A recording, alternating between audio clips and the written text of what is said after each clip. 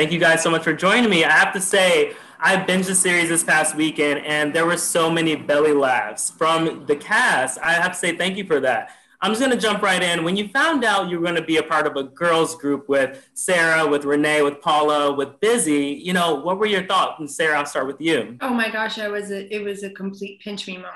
I mean, to get a phone call from Tina Fey and Meredith Scardino, who are two women that I already were fans of and looked up to and admired their creations in the world, it felt like a real pinch me moment. And as someone who, came up in the music industry and that was, girl groups were a really big part of what I looked up to and out at and listened to.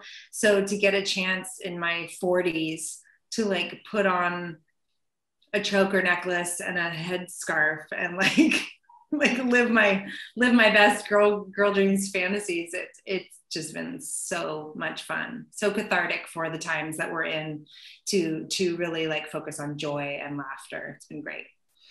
Absolutely. And Renee, what was that phone call for you like? It was like, finally. I've spent a couple decades trying to get signed in a girl group. It didn't work out for me until COVID. That's what had to happen. I love that. It's exciting. I just was super happy to be standing with that woman right there, and Paula Pell and Busy Phillips, singing great songs, very funny, great songs. I can imagine. No, like I said, hilarious. Now, being in a girl group, there's a lot involved. There's singing, there's dancing, there's the elaborate costumes. What were the most fun parts for you, and what were the most challenging? And Renee, I'll start with you this time. Most fun was trying to pull off really big moments with not maybe enough rehearsal, but feeling like we did it together. That was the most fun part. And actually also what was super fun was the fact that I didn't have to do my own hair, makeup, and styling. The fact that I got to be standing there supported and lit and just kind of on fire by, really, really, really talented people. And for you, Sara? I think that there was, similar to what Renee was saying, is like the fact that the camaraderie and the connection was a really immediate force on set. And I think that really extends out to the crew as well, because we had all been not working for months and going through this extraordinarily traumatic time. So to get to go back to work and to be with people and to do something joyful all felt so yummy. And so just even getting in a car in the morning and going to work felt like fun to a certain extent. It was like 4:30 in the morning sometimes, which I was not in a great mood about.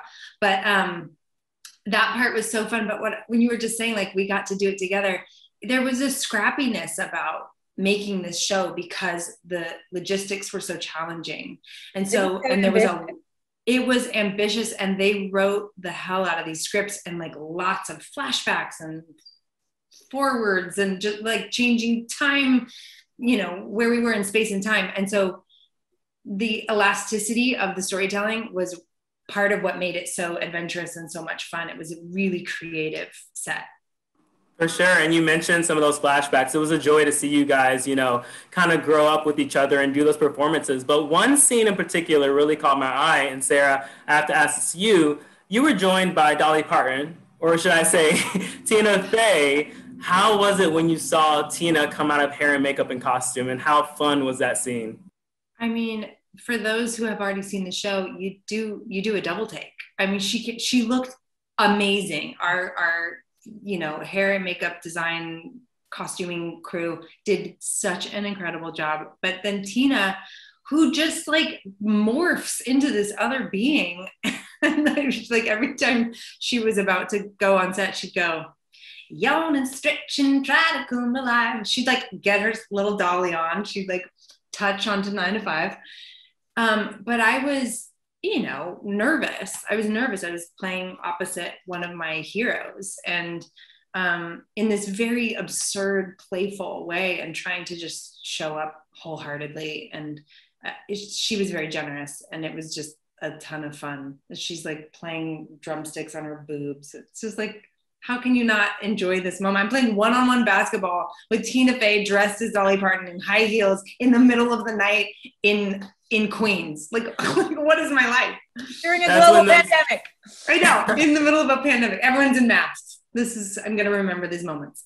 That's when those night shoots and those early call times are probably worth it. And exactly. Renee, speaking of Tina, I know there were other stars who we got to see and who have made cameos on the show. How was it working alongside Stephen Colbert and Vanessa Williams for you? They're great. I'm huge fans of both of them, and they always show up whatever they do and kind of blow you out of the water. I think what's wonderfully unique about having shot in COVID is that everybody that was there just was so grateful to be around each other without a mask on. I mean, only between action and cut could we take off a mask, and so, yeah, you know, people that probably go through life doing a lot of very, very glamorous things, Stephen Colbert and Vanessa Williams, were just as grateful to be there as we were to have them. So it was a love fest.